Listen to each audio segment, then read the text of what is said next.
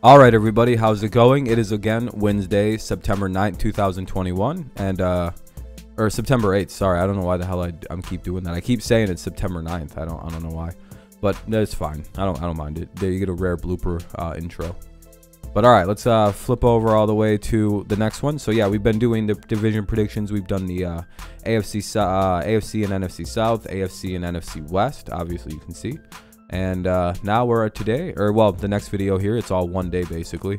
Now we're moving on to the AFC North and NFC North, two divisions with the hardest schedules in the NFL. I think it's like the top, like, what is it, 8 teams are basically these guys, the AFC North and NFC North intertwined. So yeah, so their records may be a little bad and they may seem bad, but again, these are, these teams kind of got the short end of the stick. Look who they're playing. They have to play the NFC North, pretty competitive, always hard games. They play the AFC West, and they play the AFC North themselves. So and random West teams. So they can wind up getting beat by the West. The division games are always going to be messy. The West is pretty solid teams. Two of them are pretty solid. And the Broncos might be pesky. And they're all pesky teams, but and the North, they're all pesky teams too. All right, we're gonna start this off. Let's get going. Jump right into it because we've got a lot of. I've got to record one more of these, and it's taking some time. So, all right, Cincinnati Bengals. I think they finish in 4th. I think that's where most people are gonna have them. I think the offensive line situation is gonna be pretty dreadful again for them. Other than that, I don't know. They're not terrible all around. Their defense could use a couple spots to upgrade, but I mean most defenses could use small upgrades and bits and pieces. I wonder what the line looks like. I think they lost Lawson and stuff like that, so I'm questioning what the line's gonna look like on defense. But I don't know. I don't think that really matters too much when the offensive line probably won't be able to do much to keep Burrow upright. Again, they maybe should have gone with Slater. They maybe should have gone with Sewell. However you want to take that, because you probably could have drafted someone a little later.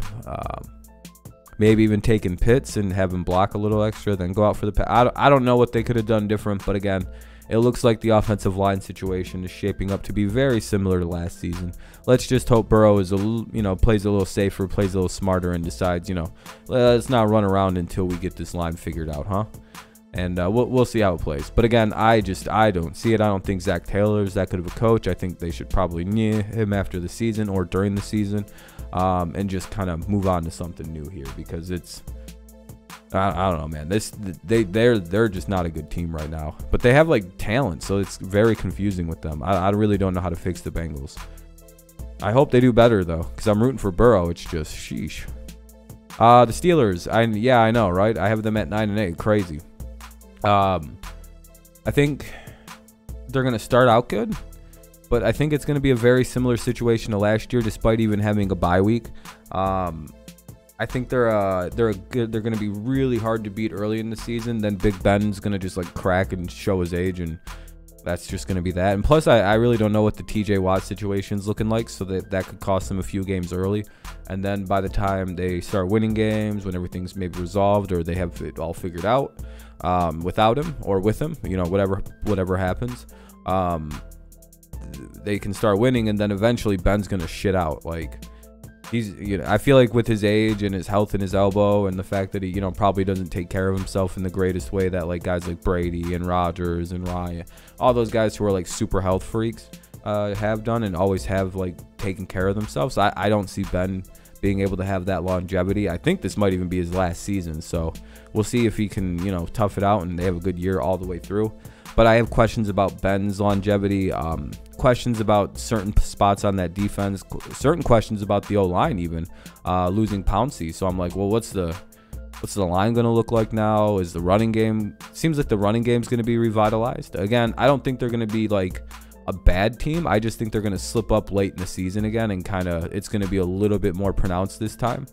And it probably is going to be intertwined. Like the fall late might be like 4 games, but I think they'll already have a few more losses. Like I don't see a 11-0 start this year, so the fall that they have isn't as like dramatic. They finished 12-4, kind of like avoid anything too bad.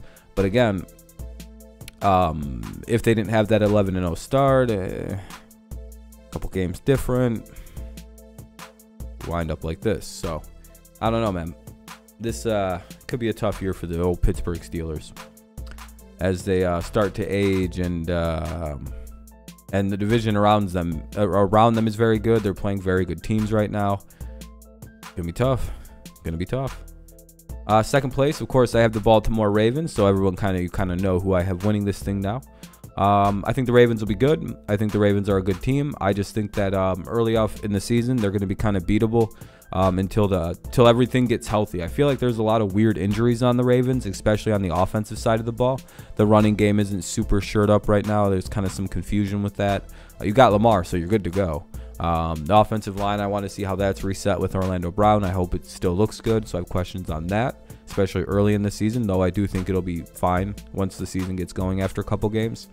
Kind of similar to the Chiefs offensive line situation. While I do think it'll cost them a game or two early, maybe just one, I think it will be a good line. It just has to get set. So similar for Baltimore. But again, I think the weird health of the receiving game isn't going to be good. I wonder what the defense looks like this year without Judon, and there's just question marks again. And I wonder if they're going to be able to compete. Like Cleveland's going to be like a bulldog rather, not bullhorn. What the hell was that? Like a bulldog coming through this. It's gonna be an interesting division, playing good teams, playing competitive, scrappy teams. Again, while I think the Ravens will be a good team, and I think they could be a playoff team, I think that there is a stumble out of the gate and a couple late losses that give them to 7. But I do think they're a double-digit win team that's pretty solid, and they'll finish solid once all the injuries get kind of shored up and they have their full team available to play. I quite like the Ravens to be a thorn in the side of teams late in the year. So again, it's mainly just because I don't know what they're going to look like with weird injuries and a bunch of the offense is kind of limited again because of those injuries. And I'm not sure what the running game is going to look like, which is very important for the Ravens offense to function good. So we'll see. Hopefully, we'll see. And I have the Browns winning the division. I think Cleveland might be one of the better rosters in the NFL. We'll see how Baker looks in year 2 in the Stefanski offense. You got the planning and the coaching of Stefanski, very, very good. You've got the defense, which is quite loaded, I would actually have to say. Sorry about that. My phone went off. That was freaky. Pretty improved, good improved secondary. They added some things into it.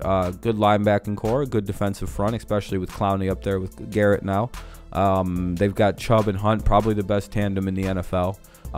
Juice and Odell, and as long as Odell can figure out how to formulate all those receivers and tight ends into that offense, that's going to be gnarly, man. And I think with the further year with Stefanski, same everything, that's going to be so important for Baker, who's never had that in his career, the same coach, coordinator for year to year. That's so important, man. Everything's the same for him. I can imagine Baker's ready just to go out there and ball out, man. This team's really good. I think inexperience is what cost them in that playoff game against the Chiefs. I think they might have choked, yeah, but I think they're also quite a young team that kind of the moment got them. But again, I think that was a good learning moment. I think that they come out of the gate strong against the Chiefs. I know that they are ready to play that game. I see it as a big upset for Cleveland, and it's a season setter. If they win that game, I think they're going to be, this is their destiny, is this division. And after just a few years after losing all those games, Baker is going to look like a miracle worker. So, especially Stefanski too. I mean, that team is very well put together. Very few holes, great line, great running game, great receivers, great tight ends, great. Everything's good on that team. What's bad? You could say Baker, but it's he had a pretty good year last year in another new offense. This is the first year where you can really get an idea of what Baker is. Everything's the same. Teams have tape, and it's going to be all the same. So we'll see what Baker looks like. I'm guessing he's a good quarterback based on what I've seen so far. And yeah, that's what I think for the AFC North. Pretty good division. They're going to have some tough games. Sorry, my throat's starting to get a little dry. Got to take down some water.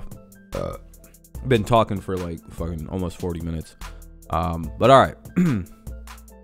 So yeah, that's my this is my AFC North. Could be wrong, but I'm pretty sure I got that one. Some variation of this. Records could vary. You could even flip Pittsburgh, Baltimore. It's gonna be something like this. I do think the important thing is the Browns win the division and the Bengals finish last. Let's move on to the NFC North, which is probably a little easier to distinguish who's going to do what in this division. Just kind of based off of, like, who do you think's going to finish last? The common opponents for the NFC North are, of course, the NFC North. The AFC North, we just figured that out. And they play the NFC West. Good luck. And then they play a random AFC West team. This division got screwed. Like, this is hard divisions for a team like, I don't know, the Detroit Lions, who have a brand new everything. And you have major questions about secondary, linebacker, defensive line. Well, defensive line's pretty good. Quarterback play, receivers. The only thing you really have pretty solid is a running game system that looks pretty good. An offensive line with very good pieces. Hopefully they have cohesion and chemistry. And you got a tight end in Hawkinson. And a pretty good defensive line. I'm not really sure what else they got going on for the Lions. I really like the Lions. I'm going to watch a lot of their games this year, of course. But it's like, what are they going to do? I don't know. And it's not even Campbell's fault. It's just I feel like Patricia didn't do a very good job. I don't know. I guess their linebacking core isn't too bad, actually. Think of Jamie Collins. I guess it's just really Jamie Collins, but I don't know. The Lions aren't going to... It's mainly... I think the Lions are going to struggle because they play so many good teams, and they're so limited, especially on defense. I have no... unless their secondary is just shockingly good, this is probably pretty accurate. Maybe 5-6 wins. If they play like way out of their minds, they could win 5 or 6. But again, that would be like they would have to get some crazy number of upsets. I think they'll be much better in next season. I think this is kind of going to be a step year for them. I'm not even uncertain they might tank. I'm not even certain about, like, it's just Campbell makes me think they're going to try. They could even do like a we're going to try to win and, you know, end up losing. But I don't know. We'll see. They could be a shock team, but again, that would mean that they're hiding something that I don't know about. Maybe Okudah took a step and is now like a top 5 corner in the league. That would pretty much be what it took, right? Again, no disrespect to the Lions. I think this is a step year. They need a transition year after Patricia. It's understandable. The Bears, again, I think Justin Fields actually might be a pretty good quarterback in the league. Hear me out on this thinking.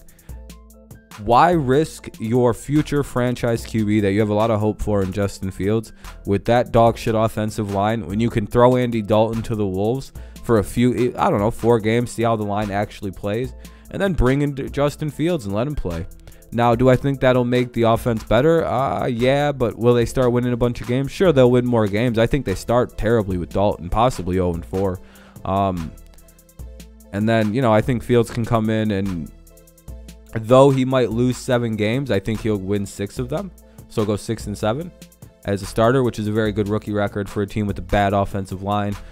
Questionable at, you know, other than Allen Robinson. No, the receiving game isn't too bad, actually. They're not bad overall. It's just the line, man. It was so bad last year. It was just it was a nightmare for any quarterback under center, or in the shotgun, or, you know. When they put Mitch in, they did better because Mitch could run for his life and get the hell out of the way. It was kind of a weird thing. They started scoring a lot of points at the end of the season because Mitch could actually escape the quarterback pressures and get the hell out of there. And now Dalton's going to get thrown to the Wolves at week 1 against the Rams. I feel bad. I hope Donald doesn't hurt Dalton in week 1. Like, that's my real fear. That's probably why Dalton's starting that first game. I don't know if he'll even start any games after, but they just don't want to throw poor Justin Fields out to the Rams like that and just get destroyed. Like that, they don't. That's a smart move by Chicago. I would do that as well. Plus, you get to see how your line looks. Maybe it's not as bad in like actual game speed. That's what you got to hope for, right? A little bit of copium for the Bears fans. All right, well, that's kind of how I think that plays. And again, I think they have a good team. It's just the quarterback thing and like the line is so bad. I really think that's going to hold them back again this year. I mean, it killed them. I mean, it hurt them last year. Their defense was great. I think it'll be a good defense again. But again, it was good defense anyway. They give up when the offense is bad. Of course, I have the Vikings finishing in second. So we all know who's winning this division again. Oh, my goodness. It's not really even shocking. I mean, they got the reigning of it. And like Aaron's playing out of his mind. I can't even make jokes anymore about the Vikings. What am I gonna say? He's a diva? Not really. You watch the McAfee show, whatever. Anyway, let's talk about the Vikings. We're not talking about them yet. Them being the Packers, obviously. The Vikings, anyway. I don't know. I feel like they're held back by Kirk Cousins. Like, I'm just not a believer in Kirk. So I can't really have them taking that next step until they get rid of that goofy dude at quarterback that they got. While I do think Kirk will win against like the bad teams, the teams you can kind of like beat up on, he's got the reputation of, you know, primetime games aren't really his thing. You know, really good teams aren't really his thing to win against. But like put him up against the Lions, he'll kind of like look like a unbeatable warlord. So I don't know. I'm not really too sold on this Kirk Cousins phenom situation thing, and I don't think most people buy it either. I really think most people kind of, especially Minnesota Vikings fans. I know I have friends with a few who are, you know, not really the biggest Kirk guys. They like him because he's like a good dude. He seems like a nice dude, you know, a good teammate and things like that. But it's just, you know, he's a very expensive game manager.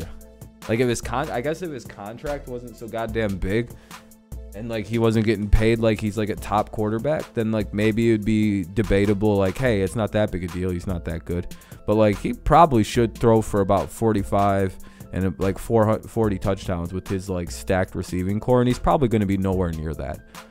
And that's what's holding them back. I think they're a good team. I also have questions about their secondary a little bit, how they're going to look. But I think they added in Patrick Peterson, so they're going to be much improved. They're probably a playoff team. Again, probably a playoff team. We'll see. It just depends on how the NFC, how I feel about the West and everything. But again, you know, Kirk is the thing holding me back, and playing all these good teams, I could see Kirk struggling, especially against like the West teams, some of the North teams, the Packers. I mean, like I could probably point the losses. Like they could probably lose once to the Packers. They'll probably lose to the Browns, probably to the 49ers, Rams, possibly the Seahawks, the Ravens, flip a coin on the Steelers, and maybe one to the Bears. You see what I mean? Like there's 7 losses you can easily point to. Or I think they play the Chargers. They could lose to them. It's just, you know, there's you know, you can see 7 losses on their schedule. So lo and behold, this is who I have winning the NFC North. I don't think anyone's surprised. I think this is most people's pick. Whatever, dude. I mean, it's Rodgers. You're really gonna bet against him? Even I've given up on him, man. I'm gonna be honest. I've given up on betting against the guy. What am I gonna do? One of the better quarterbacks in the NFL. It is what it is. They'll probably even get to the NFC Championship game and lose. But, I mean, they'll probably get there. It seems like they get there quite often. That's their thing, is getting there, but, you know, not necessarily winning it. But anyway, there's not much to dissect there. I mean, most people are going to have the Packers. But, yeah, that's how I have the divisions breaking down. Hold on. I don't think you got a good look at that. Let me scroll up. But, yeah, there's my NFC North. So, Lions, Bears, Vikings, Packers. Pretty much probably how most people have that playing out, I would imagine. But again, those are just my predictions. Let me know what you think down below. Let me know your predictions for the NFC North and AFC North down below. I'll be sure to comment back as soon as I can. Yeah, but again, remember, these are just predictions or just for fun, you know. I could be dead wrong. I could be 100% accurate. That's the fun of the predictions. That's why they're fun. It's essentially like a jump ball kind of on these. So, but I don't know. Because, you know, with injuries and all kinds of other things you can't really account for, it's really kind of hard to play the prediction game. So we'll see how it plays. Thank you so much for listening. I appreciate it. If you enjoyed it, leave a like, subscribe to the channel if you're new around here. Both things help us grow. All that YouTube fun stuff. Yeah, I appreciate you guys for listening. We got one more prediction video that'll be right on the heels of this one, so you can pretty much just listen to these in a trio of each other. It's like a good hour-long session, if you will. So yeah, hopefully you're enjoying it. I will see you in the next one. Have a good rest of your day, night, whenever you're listening. Peace out. Can't wait for the season. Just a day away. Yay. Peace.